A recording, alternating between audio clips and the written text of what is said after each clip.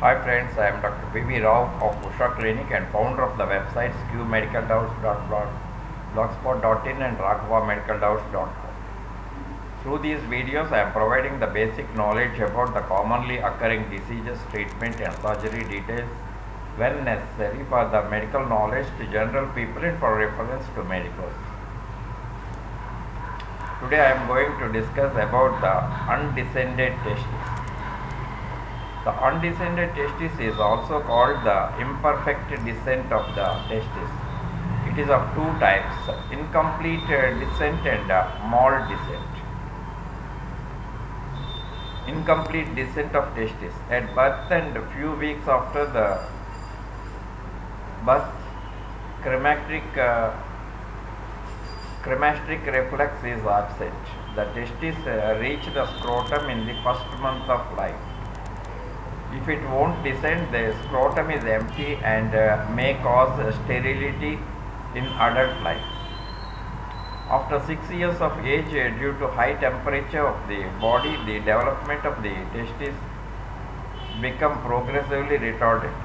By puberty, the size of the testis is flabby and half the size of the scrotal testis, and histologically immature spermatogenesis is negligible. Secretory activity is reduced. If it is brought down before puberty, testis develops and functions satisfactorily. Clinical features. The feature, also called cryptorchism, may be due to three types.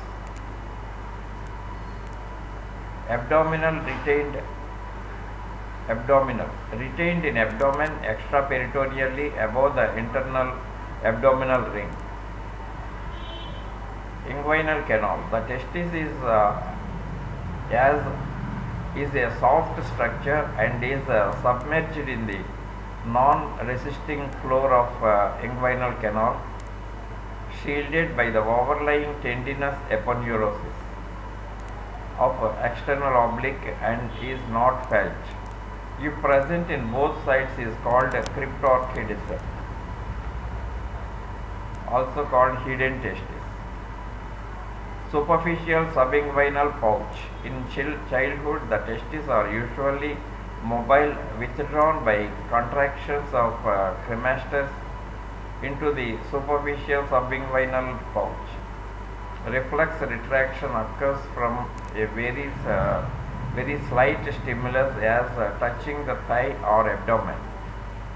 Retractile testis is suspected if scrotum is normal. In course of time, the testis will take up normal position permanently.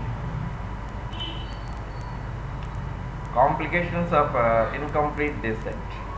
Sterility. In case of bilateral incomplete descent, pain in inguinal testis is liable for repeated trauma and pain. Hernia. Indirect inguinal hernia is present in 70% of cases and produce symptoms. Torsion. Torsion is rare but may be caused by inversion of testis, separation from epididymis. Epididymoarthritis. Right-sided may mimic the acute appendicitis. Atrophy occurs when the testis is in inguinal canal. Malignant disease. All types of malignant tumors have been recorded in undescended testis and in those brought down surgically. Treatment by archaeoplexy. The treatment of choice is the surgery called archaeoplexy.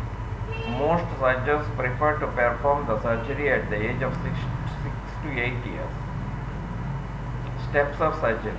The steps consist of mobilizing the spermatic cord and the testicular vessels, retaining the mobilized testis in position. Mobilizing spermatic cord. The inguinal canal is opened, the cord and the testis are freed from the surrounding structures, and a hernial sac is dealt with. The dissection of the diaphanous sac from the cord is greatly facilitated by opening the sac and injecting a small amount of normal saline below the part which is adherent. All the coverings of the cord are divided near the internal inguinal ring. Every muscle fiber and fibrous band is served, leaving only the vas deferens and its blood vessels and spermatic cord vessels. Sometimes this provides sufficient length of the testis to be placed in scrotum. If not, the spermatic vessels are dissected from the peritoneum to which they are adherent. The avoiding of the vascular tension is the keystone of plastic surgery. The empty half of the scrotum is stretched thoroughly with the index finger passed into it through inguinal incision. Retaining the testis in the scrotum is effected by one of the ingenious methods: narrowing the neck of the scrotum and fixing the testis to the bottom of the scrotum. The neck of the scrotum is narrowed with the catgut sutures and testis is anchored below by the unabsorbable suture passed through the scrotal skin. If needed, this suture can be attached to the elastic band. The lower end of it is fixed to skin of the lower thigh for 7 days. It can be removed after 12 days of operation. Ombridanis operation. This operation is suitable for patients less than the age of 10 years. A suture is attached to the lower end of the tunica vaginalis of mobilized testis and the two ends are left long. A short vertical incision about an inch in length is made in the opposite side of the scrotum, half-inch lateral to the median raphe, and deepened till the corresponding tunica vaginalis is seen. Between this and the septum dartos and a bed is prepared by blunt dissection. The free ends of the are seized in a hemostat which is passed through the inguinal incision into the scrotum. The tip of the hemostat is thrust against the septum dartos, permitting a small incision to be made through the septum, exposing the tip of the hemostat, and the suture is grasped. The jaws are loosened and the ends of the suture are drawn through the scrotal wound.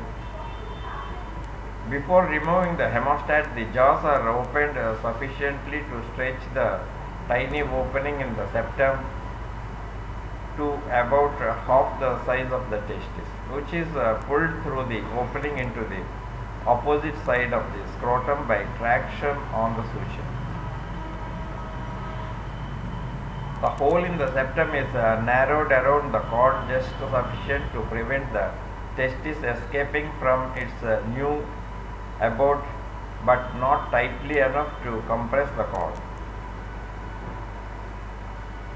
Ketley-thorax operation. The testis is brought down through the scrotum and stitched to the deep fascia of the thigh. The skin tunnel is fashioned for this purpose. After 6 months, the testis and the scrotum are freed from the thigh. It usually preferred in adults. Failure to bring down the testis. Sometimes a two-stage operation is unsuccessful. Mobilization as far as possible and anchorage with an unabsorbable suture. 6 months later, followed by further mobilization.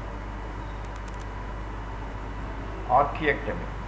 If the other testis is normal and the incompletely descended testis is atrophic or after puberty, it is preferred.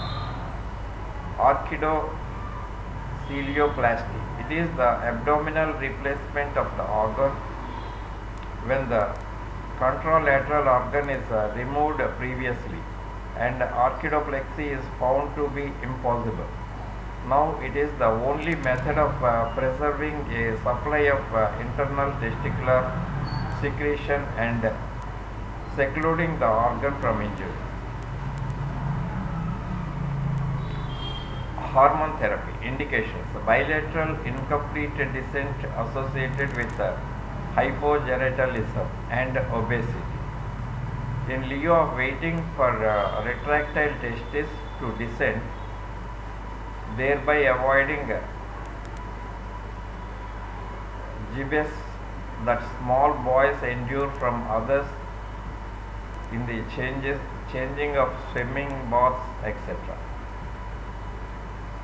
In case of uncertainty as to whether the case is one of testis retracting into the inguinal canal or one of true incomplete descent, preferred drug is the chorionic gonadotropin extracted from the placenta is usually employed. It is given at 8 years of age at a dose of 1000 international units twice a week till the testis descends. The limit of the course is 10 weeks and should not be repeated. That's all about the undescended testis, and in the next video I will discuss about some other disease.